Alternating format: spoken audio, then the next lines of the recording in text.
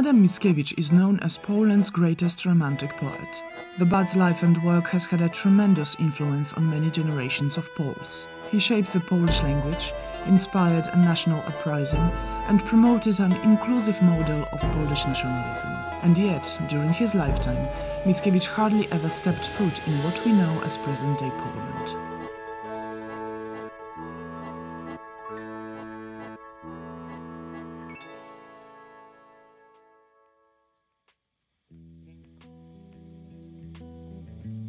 Adam Mickiewicz was born in 1798 near to Nowa, a city now in Belarus.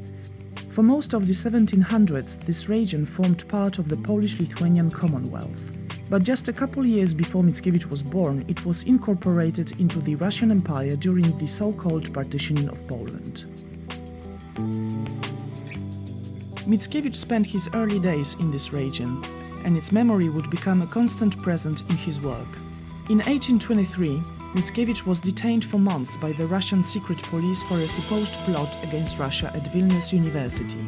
He was eventually forced to leave his homeland, to which he would never return. In Russia, Mickiewicz's amazing gift for poetry enabled him to mingle in the high society salons of Petersburg, Crimea and Moscow. He became friends with Russia's biggest star Pushkin and earned international fame as a genius Slavic bard. In 1829, finally breaking away from the thrall of the Tsar, he embarked on a ship to Western Europe. His grand tour of Europe took him to Germany, Switzerland, Italy and France, before it was interrupted by the news of the uprising in his country. In 1831, he spent a couple months in Wielkopolska, which following the partitions was in Prussia at the time. It would be the only point during his lifetime when he was actually in what we know as Poland today. But he decided not to cross the border and didn't join the November uprising erupting across the Russian partitioned area. He spent most of the following years as an émigré writer in Paris, writing poems, teaching Slavic literature and leading a happy but hard family life. Eventually, he dropped literature altogether to become a social activist and fighter for the freedom of oppressed nations. During this period, he wrote the famous Statement of Principles, seen as an early draft of a liberal democratic constitution for Europe.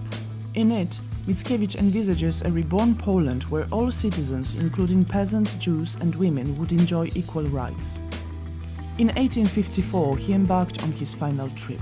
He headed for the seat of the Ottoman Empire as it prepared for war with Russia. He believed the war would bring freedom to Poland, and he planned to form military units that would aid the Turks. It didn't happen. Mickiewicz died in Constantinople in October 1855. But generations of Poles continued to read his poems and share his revolutionary ideals. Poland, which he hardly knew yet longed for so much, was eventually reborn in 1918 after 123 years of partitions. A century later, Mickiewicz's tortuous life path remains as inspiring as ever.